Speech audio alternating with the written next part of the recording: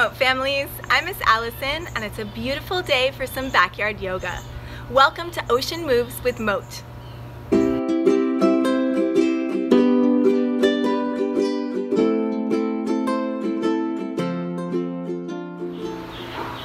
we're going to be learning about the lovable, huggable, roly-poly manatee.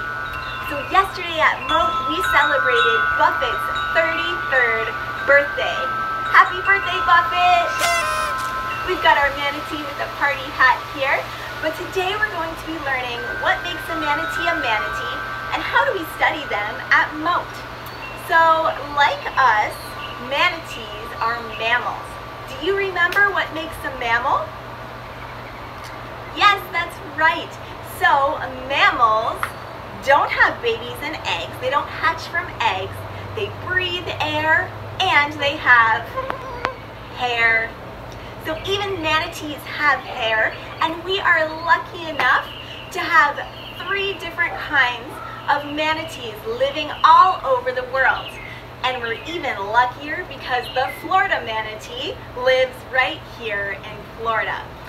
So we're going to go on a little journey to see if we can find some manatees.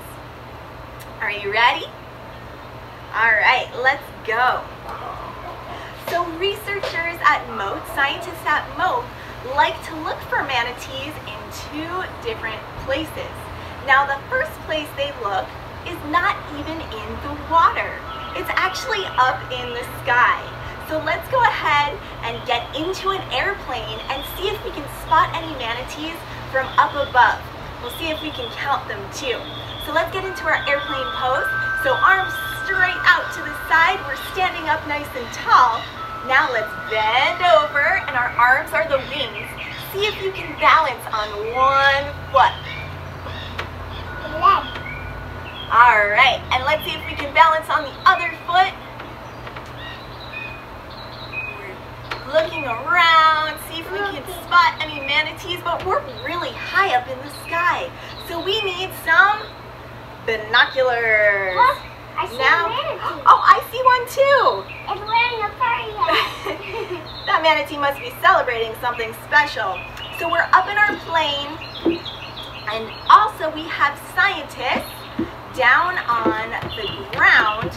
Well, not really in the ground, they're in the water, right? So let's fly around a little bit first with our plane, okay? And then we're gonna tell our boat down below that we've spotted a manatee. So let's get down onto our mat and go into boat pose. So we're gonna sit and hug our knees to our chest.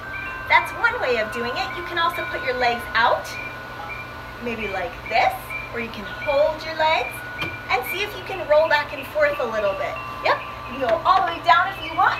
It's really splashy. Or you can just go kind of a little bit small little It's really rocking. splashy in the sea today. All right, so we're on our boat, but it's still hard to see the manatee. So on our research boat, we actually have a tower we can climb. So let's stand up, and we're gonna climb our tower. When we see a manatee, we wanna remember that manatee. So let's get our cameras out, and we are going to click. Click. Awesome.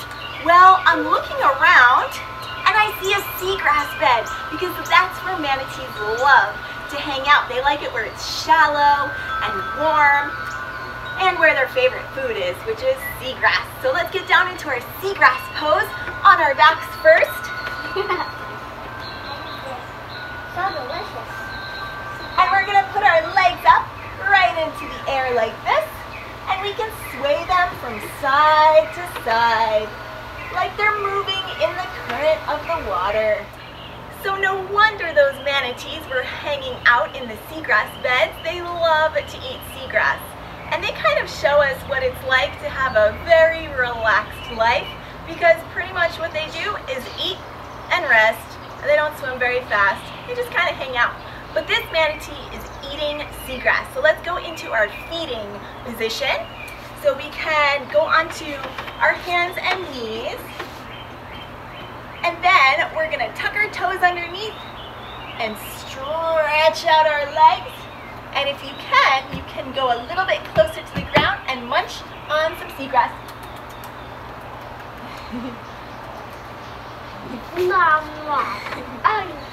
They eat a lot of seagrass every day, and they use something really special on their face to help them do that.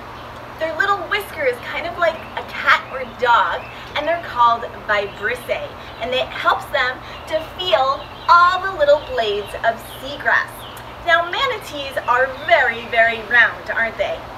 So let's try to make a round shape with our body. So bring your arms out in front of you and try to make a circle. Yeah, awesome. And manatees are also really, really long. They can be 10 feet long or even longer than that. So let's try to make our bodies as long as we can. So let's go ahead. On our knees, we're gonna put one leg up like this. And then we're gonna stretch out our back leg. If you can lift it off the ground, even better. But if not, that's okay too. And then we're gonna take our arms and stretch them really far in front of us. Great, let's try it on the other side. You can put your other knee down, bring your other knee up. We're gonna try it again. I can do it this way again. So we're gonna stretch out our back leg. Wait, Okay, stretch out our back leg. And then we're gonna reach out our arms in front of us to make us really, really long. wait a minute. Great job. So we are round manatees. We are long manatees. What else is really special about a manatee? Well, they have a very round, paddle-shaped tail. And that's how they swim around. So let's go down on our bellies and we'll pretend like we have a manatee tail. So you can bend your knees and bring your feet up and down and up and down, and that's how manatees swim. Now they have a cousin that lives down under in the land of Australia, and their tail is a little different, more like a whale. It's more a flute shape. So let's separate our feet, keep our knees together, and we can go up and down that way too. Look. Oh, no. Just like this manatee here. Great. So manatees actually have a relative, a distant cousin, that lives on land too. And one of the things they have in common is they are constantly getting new teeth. Not like our baby teeth and our adult teeth, but they get new teeth in the back, and then they kind of push the old ones forward and then they fall out. So this animal is really, really heavy, like a manatee, but it has a long trunk. What is it? An elephant. It's an elephant. So hands and knees. We're going to use our arm as a trunk. Make your best elephant noise.